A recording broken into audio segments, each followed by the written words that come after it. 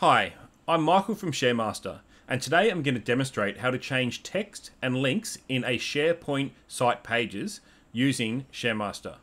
You can use this same method to update files in a document library, whether they are Excel files, Word files, or any number of different formats that we support. In a future video, I'll show you how you can correct links in an Excel file which may have been migrated so that the links to other Excel files have been broken. Okay, so replacing text files is also a part of ShareMaster's migration. During the transfer, you can select specific words or links to replace, and as it migrates across, it'll automatically update each file. Alright, so I'll jump right into it. If you look at my screen, you can see the DevPros SharePoint site. You can see that it actually mentions DevPoint, which was an old company of ours. So if we go to another point, there's DevPoint. And on the content page, you can see DevPoint, and we also have a link to the DevPoint webpage. Okay, so here we are in ShareMaster. We're going to go to Replace Master, and we'll log into the site which we want to update. Okay, so ShareMaster Replace Master has the ability to update not only files, but also metadata in lists.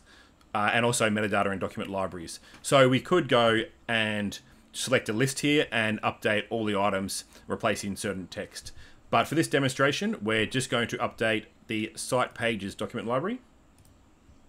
So here you can see the options of what we want to replace. If we replace text in custom formatters and settings, that will actually replace the text in the JSON custom formatting. So you may have some text that mention your business or a link in your custom formatting, which is used to create custom forms for your adding items.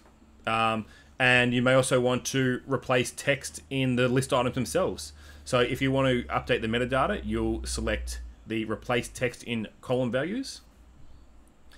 But for this case, we just want to replace the files themselves, so we'll select replace text in files, and now you get the choice of what files you want to replace. The site pages are all ASPX files, so we just need this one selected, but we don't need to turn them off.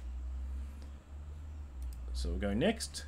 Now we choose what text we want to replace, and we can choose for it to be case sensitive or case insensitive. So we'll choose DevPoint, and we'll change it to DevPros. We also want to change the link, so we'll change devpoint.com.au. We'll change that to devpros.com.au. Okay, and now we'll execute. So what this is going to do is going to iterate through every single site page. It's going to read the files, and if there's any mention of any of the text that we have chosen, it'll replace it and then it'll re-upload it. So it's important to note that it actually will increment the version. Okay, so we've done in 19 seconds, and we can go check out the results. So here you can see it says DevPoint. We refresh the page, and now it's been updated to DevPros. The link has been updated to the DevPros webpage, and every mention of DevPros in every page, every mention of DevPoint in every page has been updated to DevPros. Okay, so that's it. You can see how easy it is to replace text or links using ShareMaster's Replace Master. Now, ShareMaster is currently in beta testing mode, and we are interested in implementing new features. So if you have a feature request, please head over to sharemaster.io and get in contact with us. If we get enough interest for a feature, or if we think that the feature may add value to our product, we may just implement it. Okay, see you later for now.